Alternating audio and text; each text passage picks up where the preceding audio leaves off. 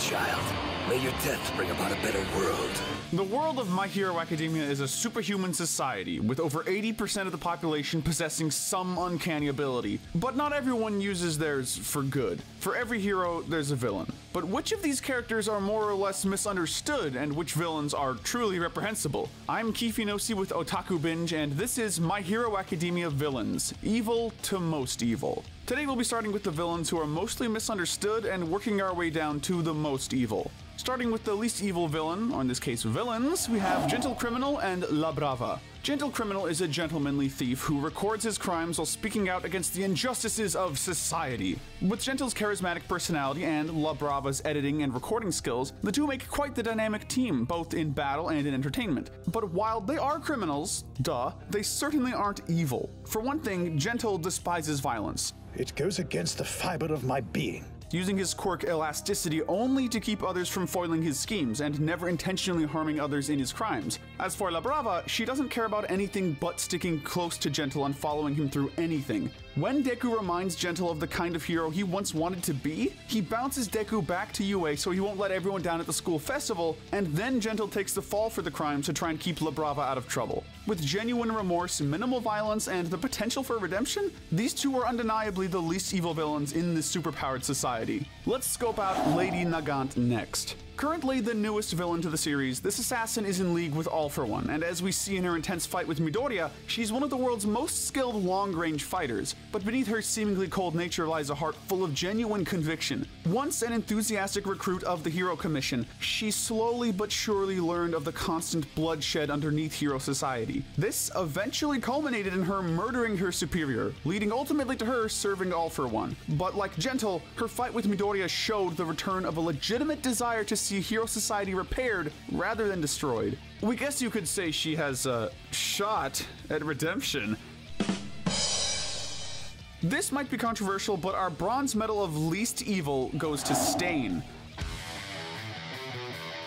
The Hero Killer was the first villain in My Hero who began to show the darker side of Hero Society. With 40 victims total, Stain went around slaughtering any heroes he considered unworthy, basically meaning corrupt or doing it only for the money. He also threatened Ida, fully intending to kill him, but was narrowly defeated by him and his friends. Dubbing Deku as worthy, he actually rescues him from a flying Nomu, but all of this by itself would frankly only be enough to give Stain a lower spot in the bad section rather than a spot in the gray area. Season 6, however, shows a bit of a redemption arc for Stain. He takes sensitive information on All For One and the villains from Tartarus after the prison break, encouraging All Might to use it to give the heroes a chance to make a plan that will take him down. For as much bloodshed as the Hero Killer Stain has caused, he's also become an ally to the heroes, and so far, one of the MVPs in the fight against All For One. Let's give a quick mention to the Nomu and Gigantomachia. Destructive tendencies are certainly a danger in a superpowered society. The superhuman corpses known as the Nomu and the walking force of destruction Gigantomachia are clear examples of this. However, they can't be called evil for one simple reason: their lack of free will. Nomu and Gigantomachia can, or in some cases will, only follow orders from the voice of their masters. Though their deeds may kill many people, they generally don't have a choice in what they do, so we have to place them pretty low. And speaking of Nomu, let's warp over to Kurogiri to round out our gray area. He's Tomura Shigaraki's most loyal confidant and an invaluable part to many of his villainous attacks, providing portals for a quick escape when needed, and also entrance sometimes. Kurogiri is steadfast in his service to Shigaraki, who desires nothing but destruction. So why is he in the gray area? Well, because, like we suggested earlier, Kurogiri is a Nomu, made from the corpse of Aizawa and present Mike's friend, Shirakumo. When the two try desperately to call out to him, Shirakumo offers a small hint to the site of the planned war on heroes, and considering that small bit of remaining heroism in his soul, we can at least keep him out of the truly evil section. Moving into said section, we have Himiko Toga. Toga has a passion for romance and a fascination with blood. This deadly combination resulted in her masking her twisted fantasies throughout most of her childhood rather than being provided the therapy she needed. Furthermore, that resulted in her becoming, well, the Himiko Toga we know. She murdered her middle school crush, drinking his blood from a straw with a sickening look of pleasure on her face. Since then, she's been a loyal comrade to the League of Villains, slicing up anyone she finds cute. And that goes double for anyone who dares to get in her way. We'd definitely place Toga higher, but like twice, she suffers from severe mental illnesses, which make her the way she is. Her encounter with Uravati during the post-Liberation War arc was a clear illustration that she struggles greatly to accept the fact that people want to kill her because of the way she is. Because Toga's the youngest of the villains and one of the most mentally unstable, we have to place her this low out of pity, if nothing else, because she genuinely doesn't seem to understand that what she's doing is wrong.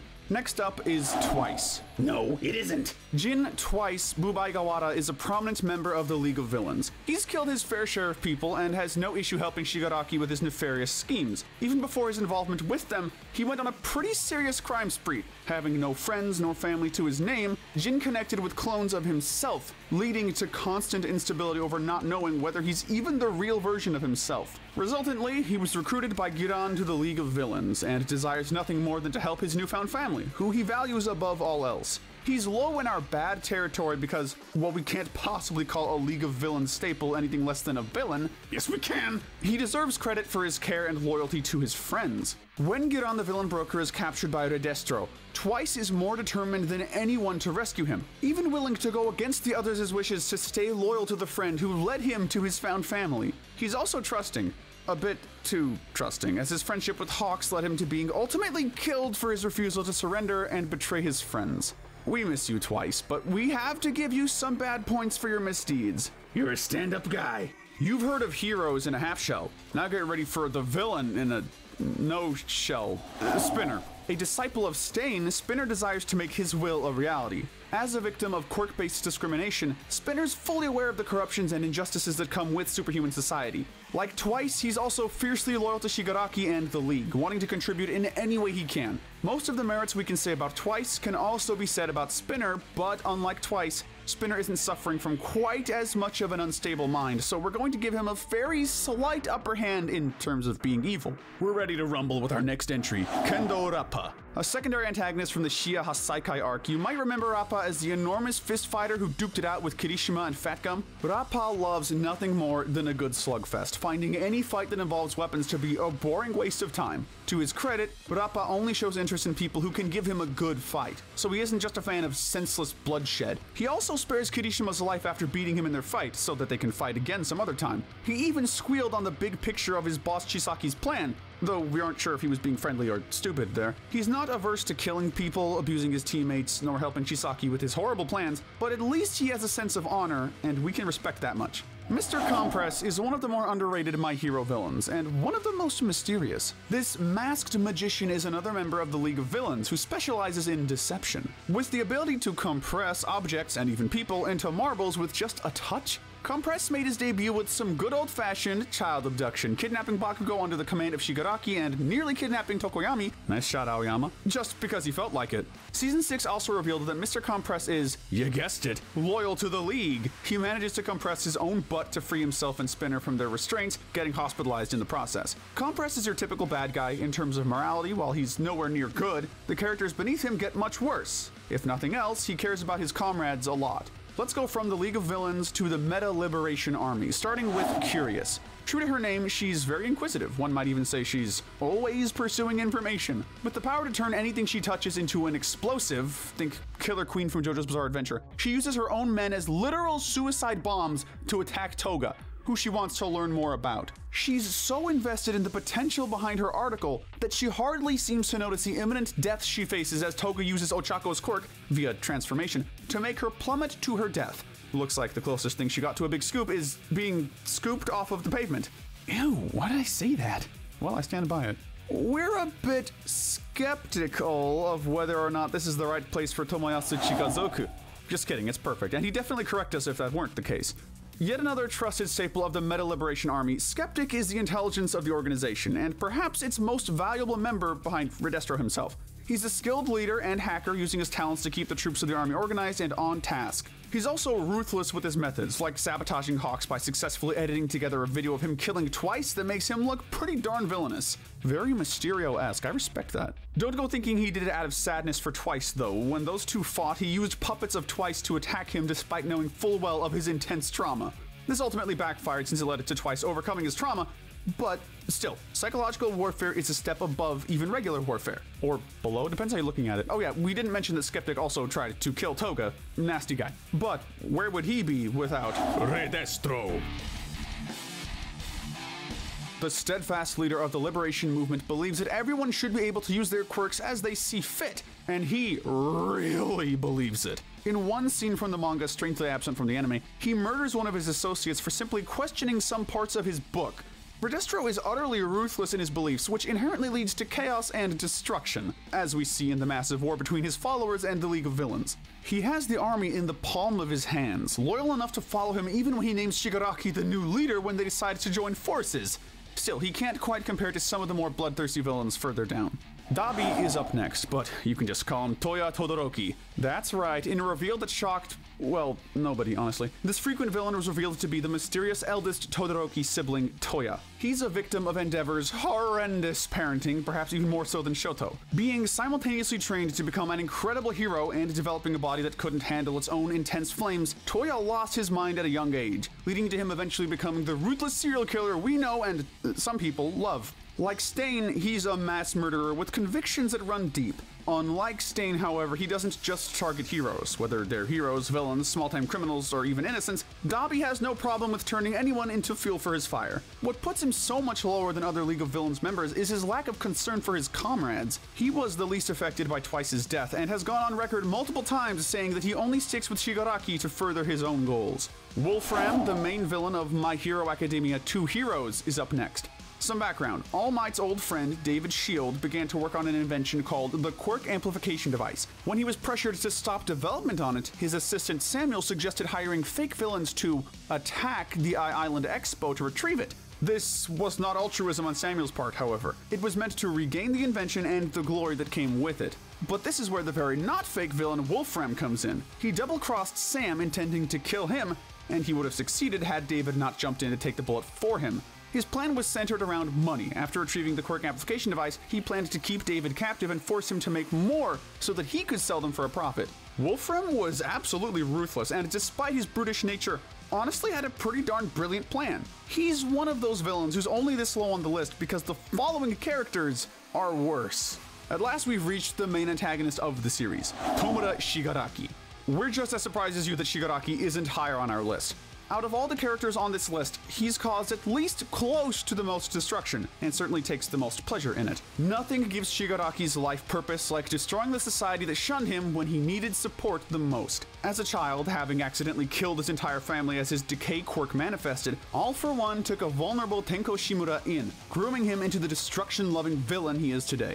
Since then, he's become an exponential danger, managing to use his troops to double-cross the Shia Hasaikai and take their quirk-destroying bullets, destroying an entire city during his fight with Redestro, and let's not forget his massive fight with the heroes in the post-Liberation War, resulting in countless casualties, not one of which he feels bad for. Shigaraki is a monster, there's no doubt about that, but we have to place him below the remaining characters because, as evil as he is, we still feel pity for him. Had he been taken in by someone other than All For One, he could have turned out differently. Maybe he even could have become a hero. But the fact remains that he is who he is, and while we can sympathize with him and we can't rank him as any more evil, we can't possibly deny how evil he is.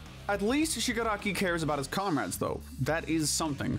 We wish we could have put 9 at number 9 on this list, but he's just too darn evil to be kept that low. The main villain of the second movie, Heroes Rising, 9's plot involved stealing an ideal combination of quirks to help build a society where one's social status revolves solely around how strong their quirk is. 9, if nothing else, does genuinely care for his friends and really does want them to be free from the quirk-based discrimination they face, but that doesn't excuse how ruthless his plan is as a whole. He's willing to steal the quirk of Katsuma Shimano, a literal child, to fulfill his plan. Worse still, he even threatens to kill his sister, again a literal child, if he doesn't comply. It's hard to get much worse than a direct threat to murder a child. There are also the countless other lives he's taken and the crimes he's committed. 9 is a menace and a monster, but at least he has some good intentions. Look, we've really got to split hairs with these guys. They're all pretty nasty.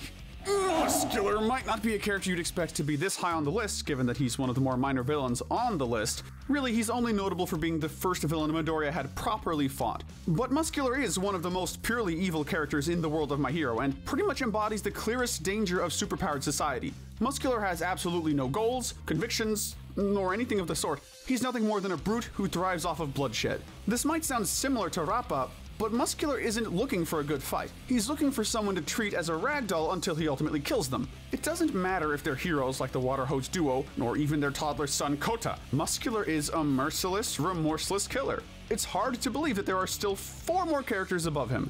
And it's even harder to believe that Overhaul, aka Kai Chisaki, isn't even in the top 3. At the time of his debut, Chisaki was the most startlingly dark villain the series had seen. With the intent to wipe out quirks from the world, he concocted a serum that would destroy them without bringing any other harm to the person, viewing quirks as the root of all society's issues. However well-intentioned this may sound, it's totally rendered moot by 2 factors. First of all, one of the ingredients of these bullets is the blood cells of Eri, the granddaughter of his boss, who took him in off the street, mind you. Overhaul cuts her up constantly to get what he needs and then uses his quirk to restore her so that she never runs out. He also verbally abuses her, showing no sympathy for how he tortures her, and then even gaslights her into nearly surrendering to him while Deku and Lemillion fight against him. The second issue is that it's later revealed that Overhaul's been developing a serum to restore quirks.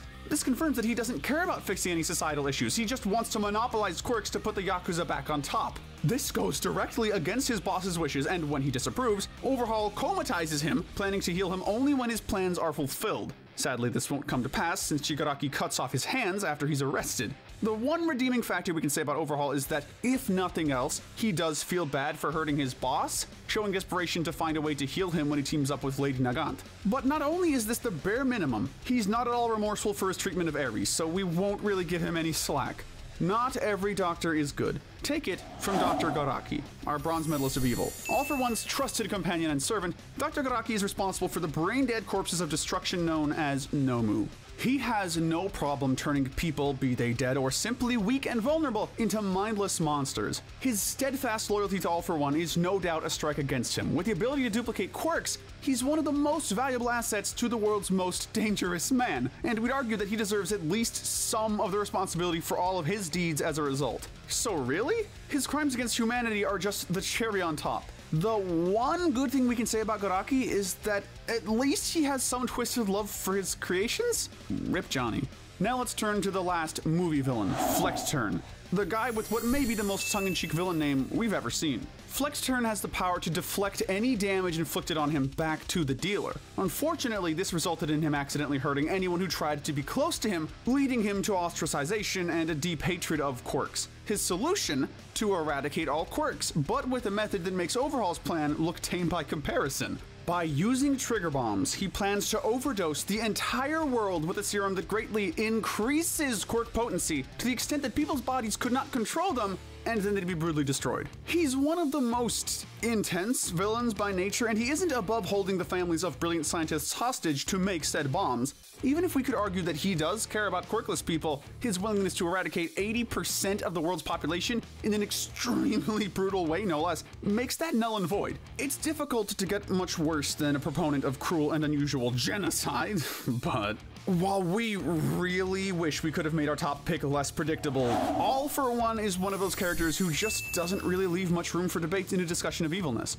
With the power to take and distribute quirks as he sees fit, All for One uses this incredible ability to solve the problems of many, whether it's giving someone the quirk they need to become a hero or taking away one that debilitates their life. As altruistic as this may sound, he only does it to keep these quirks in his back pocket as assets. The most notable example of this is Shigaraki, of course, who he took in and turned from a deeply wounded child into the absolute monster he is today. Later on, he even betrays Shigaraki, more or less taking over his body once he deems it an ideal vessel. If anyone else on this list is ruthless, All for One amps that up to 11, and he has the intellect, powers, and connections to enact all his awful plans. He's the devil incarnate, and while we won't give any manga spoilers, we promise you'll only have more reasons to hate him later on. What a surprise, right? Just know that there's no doubt that All for One deserves the gold medal of evil.